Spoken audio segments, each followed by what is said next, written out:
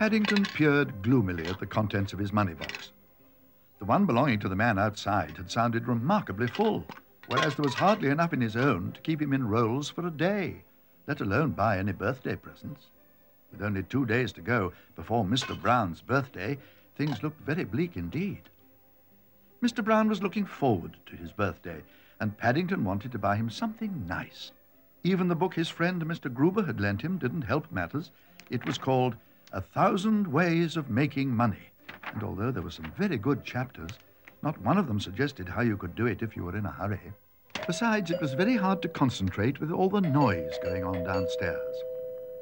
Finally, he could stand it no longer, and he decided to investigate the matter, which was how he came to overhear Mr. Brown say something that set his mind working. The nerve of it! I gave that man 10pence, and he as good as said it wasn't enough. It's the quickest way of earning money I've ever seen. All he has to do is turn a handle. Now, if it had been a one-man band, that would have been different. Haven't seen one of those for ages.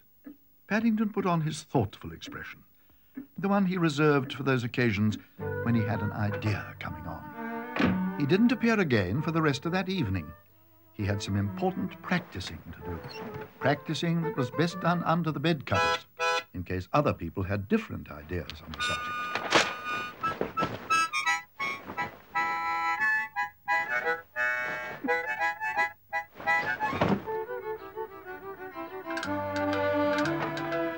The very next day, Paddington set off with high hopes of earning enough money to buy something nice for Mr. Brown.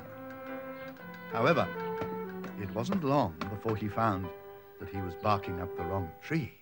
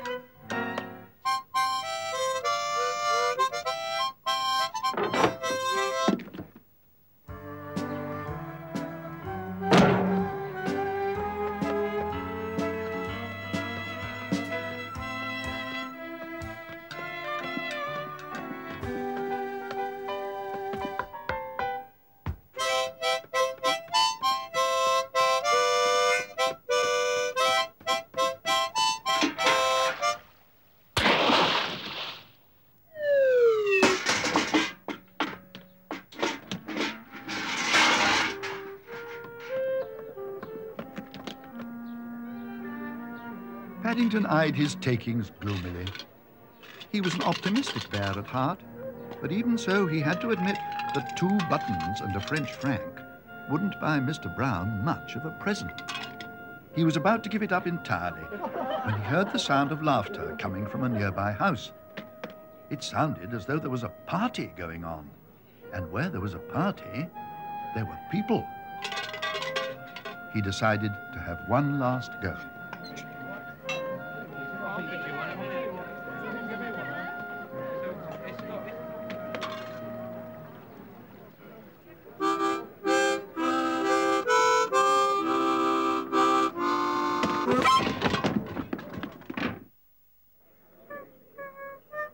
Ah, there you are. At last. I was beginning to think you'd never come. I'm a Mrs. Smith-Cholmley. The chef's been here for ages, and so have all the guests. We've all been waiting for you. I say, are you all right?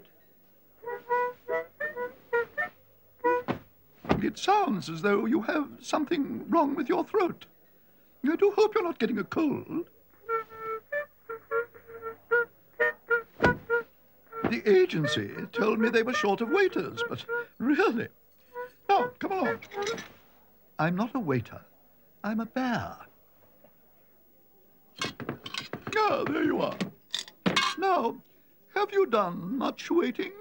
Paddington considered the matter for a moment or two. I've done quite a lot this evening, he said truthfully. Oh, dear. I was hoping you'd arrive all nice and fresh. Oh, I had a bath only last week, said Paddington. And Mrs. Bird gave me a going-over with the vacuum cleaner. Well, I'm afraid there isn't time to do anything about it now. Though what the guests will think, I really don't know. Vladimir? My goodness. Organzich Platzlwitsch. Now, Vladimir, there's no need to be like that. I have some very important guests this evening, and they've been kept waiting quite long enough. They have been waiting. What about me? I, Vladimir, what have cooked for the crowned heads of Europe. Am I to end up like this? Working, wissend, bear! Vladimir, the soup. As you wish. You are the boss, Hold out your paw. Not that way. The other way up. My goodness bladders. How can I work this way? Paddington made a dive for his suitcase. There was a very good chapter in Mr. Gruber's book on how to be a waiter and what to do in an emergency, including a whole list of jokes to tell when things went wrong. But before he had time to read more than a page or two, he began to feel something warm creeping up his left arm. He didn't have to look far to find the reason. Quick, quick! Make me these servings! Already I am having troubles with mine Pastanovich. Paddington didn't know about Vladimir's Pastanovich, nor did he greatly care. He had enough problems of his own. He had never seen so many plates of soup at one time, and he hardly dared breathe, let alone say anything.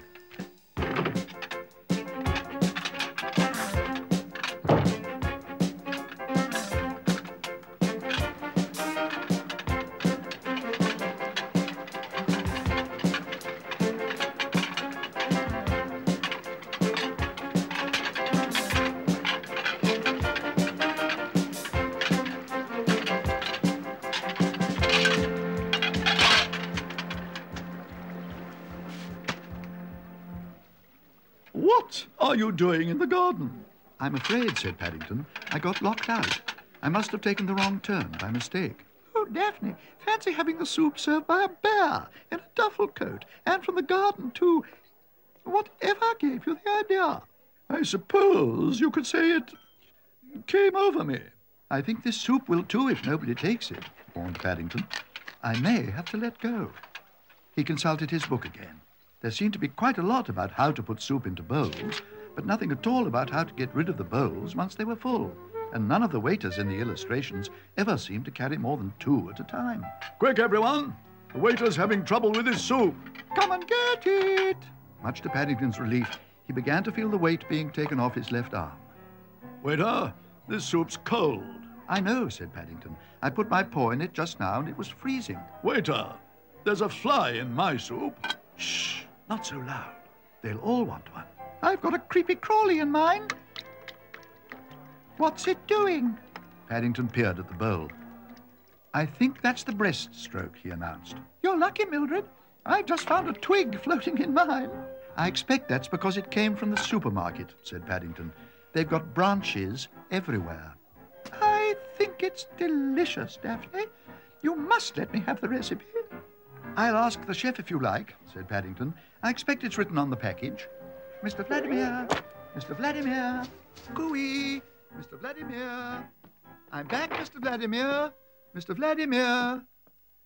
Mr. Vladimir, I'm back. And I am going. I have decided to return to Bulgaria, this time for good. My dinner, she is ruined. First the soup, and now the main course. It should have been Pastanovich, made with the best spaghetti, and now it looks more like mashed potatovich. I wish you the best with the luck. Goodbye. Oh, said Paddington. Oh, dear.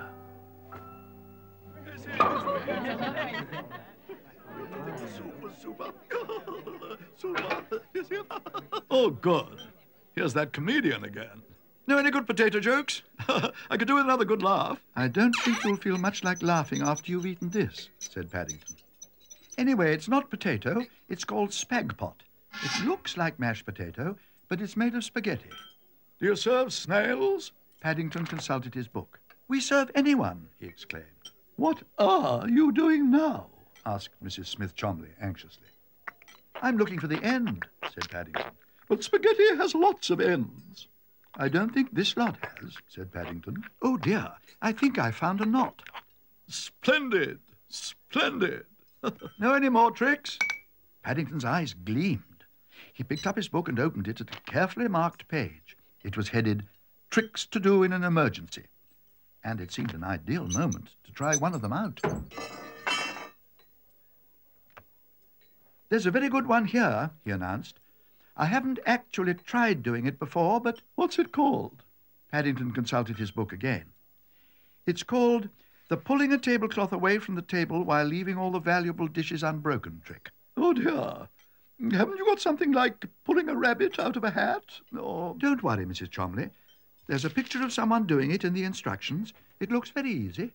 All you do is take hold of the tablecloth with both paws and give it a sharp tug, like so."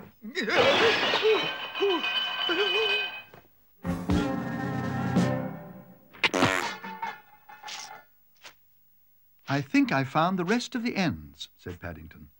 "Perhaps you'd like to come and help yourselves."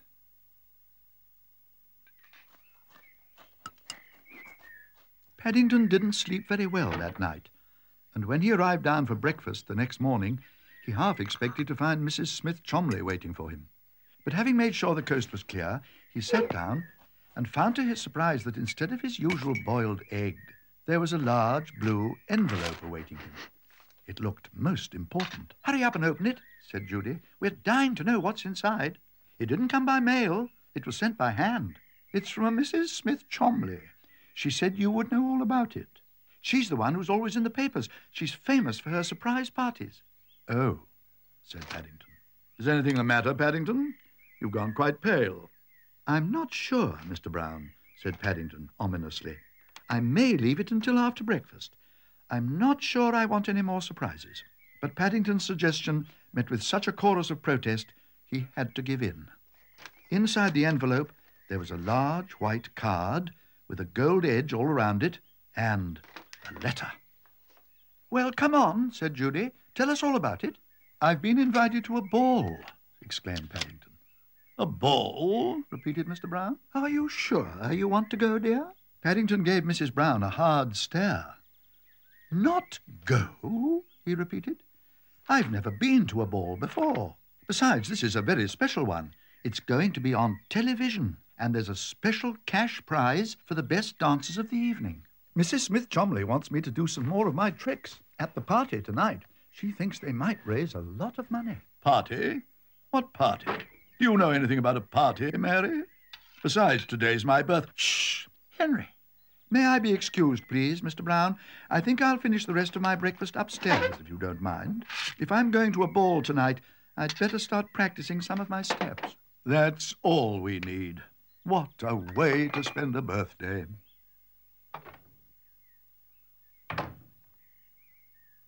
Paddington consulted some instructions in Mr. Gruber's book. There were lots of pictures comparing the various dance steps with the hands on a clock. But no sooner had he got his feet pointing towards 4:15 than it was time to change them to 5 minutes to 7. It was all very confusing. He was glad he was using a pillow for a partner. It saved him from the worst of the bumps.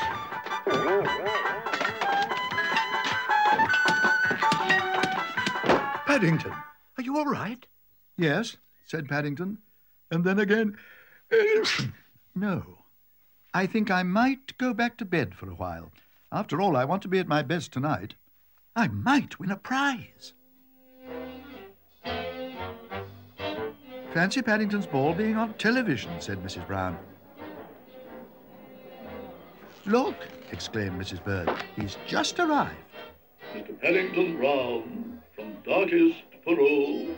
What on earth's he doing with his shopping cart? He had rather a lot to take. There's his book of instructions and a pillow. "A pillow?" repeated Mr. Brown.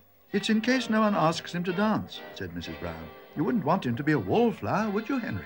Anything less like a wallflower than Paddington would be hard to imagine. What's he up to now? "Would you care to leave your duffel coat, sir?" "Leave my duffel coat?" exclaimed Paddington. "It's got my lucky number on the back. I'll undo it if you like." "Oh, dear, sir. What have we done?" "We haven't done anything," said Paddington, looking most upset. "I'm having trouble with Mr. Brown's shirt." "My best shirt!" exclaimed Mr. Brown. Now where's he gone?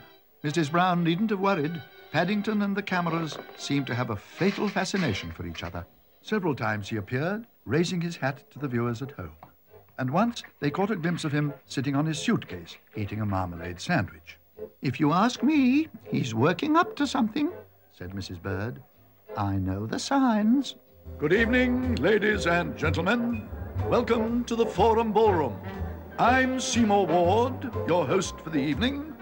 And for the viewers at home, may I introduce our judges, Norman and Hilda Castle, and Miss Iris Grangemouth and her partner Alonzo. Miss Grangemouth is wearing a dress which is adorned with over 10,000 sequins. Our orchestra tonight is under the baton of Alf Wiedersehen.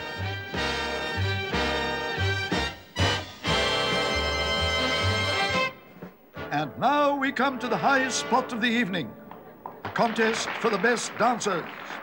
Ladies and gentlemen, take your partners, please. The most points so far is 64. Can anyone beat that? Take it away, Alf. Look, there's Paddington. "I wonder where he's off to now," exclaimed Judy.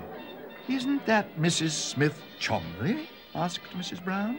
Don't tell me he's going to ask her for a dance. "There's nothing like jumping in at the deep end." "Bears often do," said Mrs. Bird. "Jumping's right. Look at them." The Browns stared at their screen in amazement.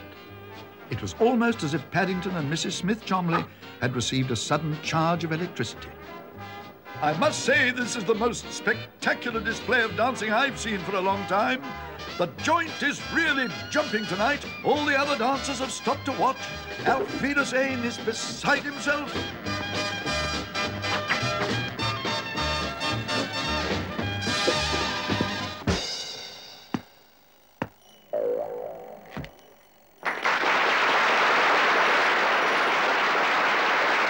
Good old Paddington.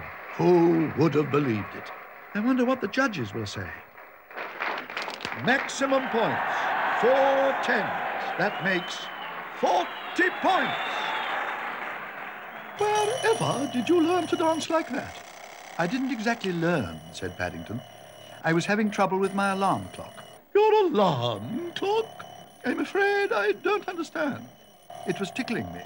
I think it must have gone off by mistake. I usually set it for 8:30 in case I'm late for breakfast."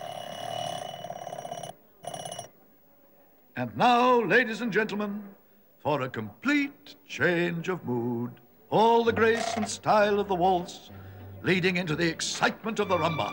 Alf!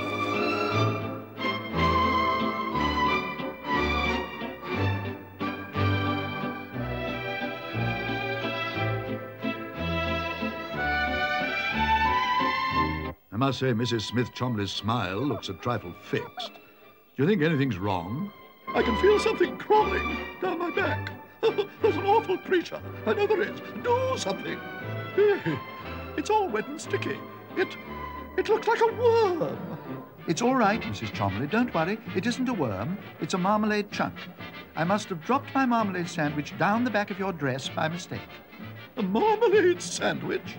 "Hold on," exclaimed Paddington. "I'll try to get it back." You'll do no such thing. Leave me alone.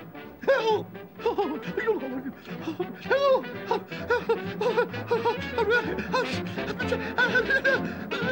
These two really do move as one, but don't forget, they need 25 points for a win.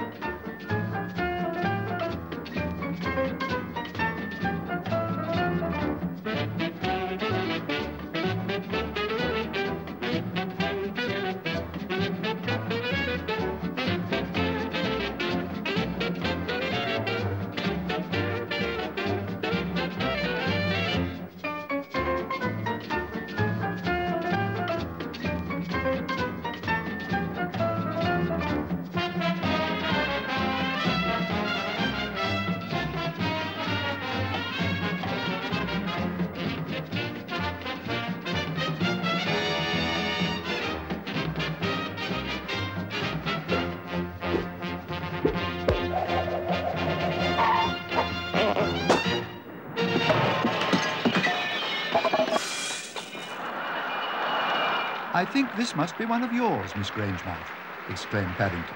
A smashing finale. I can't see what their score is. Oh, yes, 25 points. Ladies and gentlemen, the winners. And now, as well as this magnificent cup, I have pleasure in presenting to Mrs. Smith-Cholmley and Mr. Paddington Brown from darkest Peru a cash prize of £25 each. Congratulations. Thank you, Mr. Wood. May I ask, what are you going to do with the money? I shall use it to give Mr. Brown a birthday surprise. Wonderful. Perhaps we could have a chorus of happy birthday in Mr. Brown's honor? Just a moment, please, Mr. Wiedersehen. I've got an even better idea. Fancy Paddington remembering my birthday after all, said Mr. Brown. I was beginning to think he'd forgotten about it. That would be most unlike him. I wonder what he'll do. It's too late to buy anything. All the shops will be closed. We shall all have to wait and see. Bears are good at surprises. Knowing Paddington, he's bound to think of something unusual.